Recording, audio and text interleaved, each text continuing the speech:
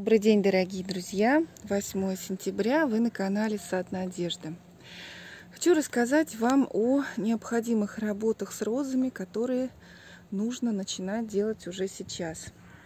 Вот показываю вам свою клумбу, которая у меня находится перед домом. Как вы видите, она достаточно заросшая, и трава здесь, и некоторые розы не привязаны у меня. Ну, такой немножечко заброшенный вид, так как я вышла на работу и мне стало совершенно некогда этим заниматься.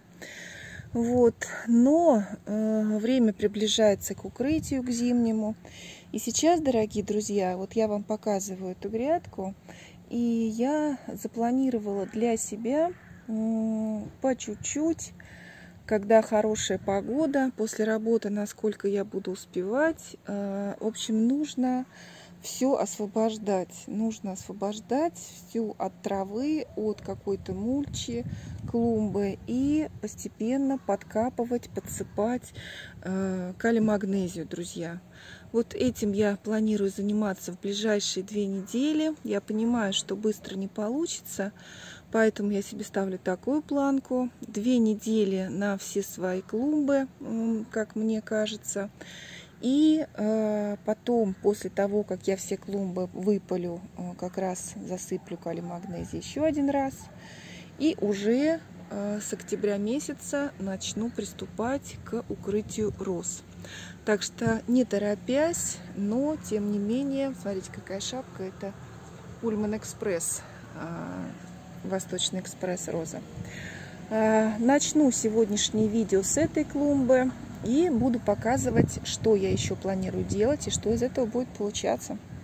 Друзья, ну вот клумбу уже заканчиваю подсыпать калий-магнезий. В этот раз я заделываю калий-магнезию в почву. Прям здесь, ну вот, сижу и подкапываю немножко. Также сделаю гортензию, калий-магнезию засыплю, потому что в прошлом году я рассыпала сверху, и у меня были, ну вот видео, даже можете посмотреть, что у меня калий-магнезия за весь период не растворилась. Поэтому сейчас я ее заделываю в почву, пропалываю все, полностью убираю всю мульчу, освобождаю от сорняков. Листья, конечно же, еще не срезаю, еще рано. Но вот, тем не менее, такую работу провожу. Друзья, еще вам показываю клумбы, которые планирую сделать. Такое у меня получается что-то вроде дневника отчета. Потому что очень много работы, браться за нее страшно и не очень хочется. Но хочу вам показать, какой у меня чудеснейший, великолепнейший просто выросла роза пиано. Вот вы знаете, наверное, с середины августа полез вот этот вот побег. И я все на него смотрю и думаю, какой он у меня крепкий, не буду его подвязывать. И вот чувствую, что поступаю неправильно, потому что такой хороший побег вырос, он, наверное, 1,5 метра, а я его вот не берегу. Нерадивая я какая-то садовница прям в последнее время. Вот, ну, в общем, вот эту вот клумбу вам показываю. Ну, это, понятно, ведра. Куда ж без них, без ведер, без тачек. Вот, ну и вот эту. Но пока все. Итак, приступаю, друзья, к прополке, к обрезке, к подвязке. Вот. И надеюсь, что я вас не подведу. Друзья, ну на сегодня у меня закончены мои работы. В итоге у меня 3 клумбы сделаны. Подвязала я розочку пиано. Не хочу больше сидеть, вот, работать, потому что можно это делать, конечно, бесконечно.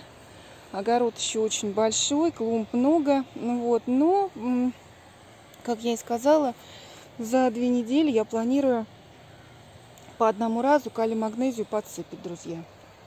Поэтому я с вами прощаюсь до следующего дня, до 2-го дня, и обязательно буду показывать, ну, что-то вроде влога, не знаю, в процессе, как у меня продвигаются мои дела по укрытию, по подготовке роз к зиме. Вот. Всем желаю всего доброго.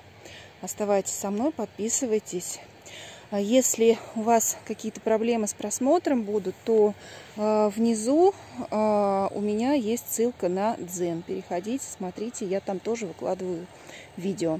Всем всего доброго, хорошей погоды и до свидания.